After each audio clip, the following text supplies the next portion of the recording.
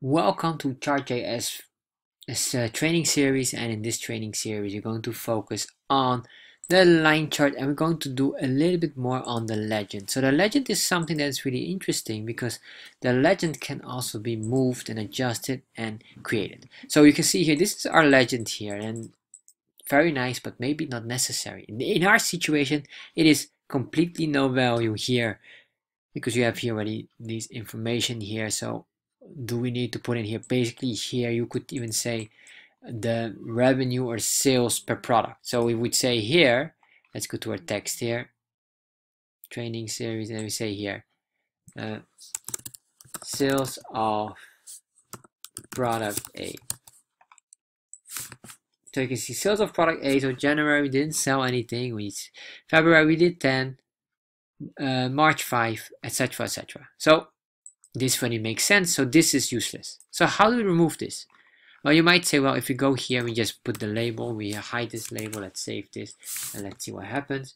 Yes, it is gone, or at least the text is gone, it becomes undefined. But this is not the way how you do it. We can just do it quickly with our configurations. In configurations, you go to legend, and then you can say here, display true, false. By default, it is always true. So options, we say here, display, then we say false, comma, let's save this, and let's refresh, and you can see it's still working, and the reason why is, let's look what we're missing here. Alright, so you can see we are in options, but we need to use the legend. So what I have to do here, in the options, I'm going to break it down in legends. Yes, and in the legend we say don't show the legend. That's how it works. And yes, save this, and let's see if now everything works as we call legend options legend. So what are we missing here? Options. We need to put in a semicolon, and of course now it works. So this is really how we can start with it. So there was things. So make sure you put in the semicolon. So what can we do more? Maybe we want to say not display true, yes, but we want to put that to location. So what's the position? Position right. Let's save this. Oh, we have to maybe check for positioning more because there's top, left, right. Oh, okay. So however, comma, comma, right? It's a string. Am I correct? It doesn't say, oh yeah, it's a string, so you have to put double, make sure you quote that. Very important. Refresh. There we are. Alright, that starts to look very nice. So there are more options here. On click, a callback that's called when the click event is registered, hover, so you have a mouse over event to register things. So you can create that reverse label on object. Alright, so this is really how you can work with the legend, and then same as well here. And you can see all the information here, the positioning, the label, and the configurations. There's even still all these kind of color and design, the font width, the font style. Let's see the box width. Let's see if we can even make that box width even nicer because it looks horrible right now. We can say here box width. It's 40 by default, so I want to make this 10. Comma, save. Let's see how it happens. Box width does not respond yet. The width of the colored box. So this one does not respond at all.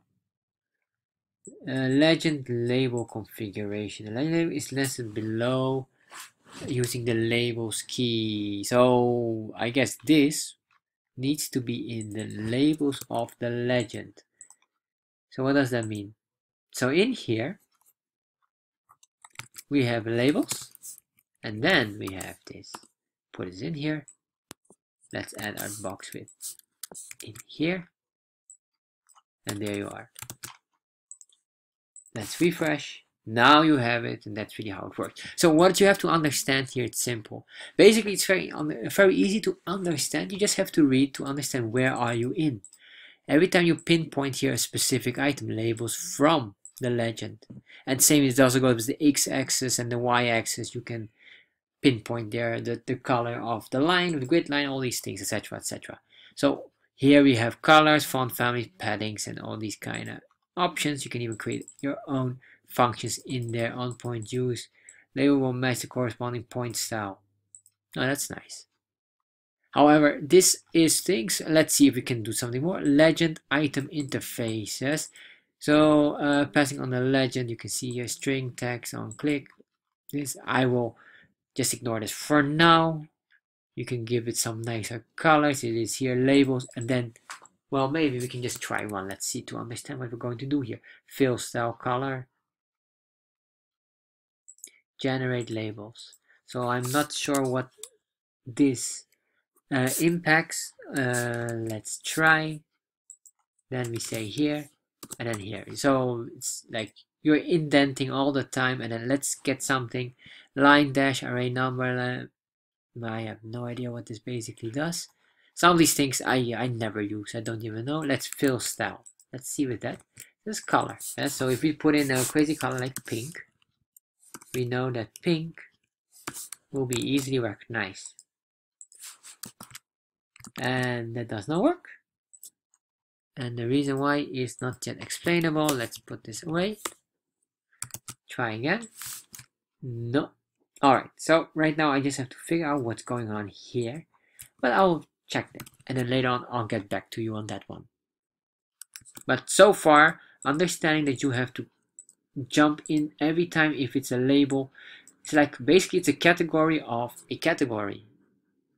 And probably legend label is nested below the legend configuration in labels. Let's see if we have it. Are we in legend? Then labels. Using the labels key. The legend configuration using the labels key.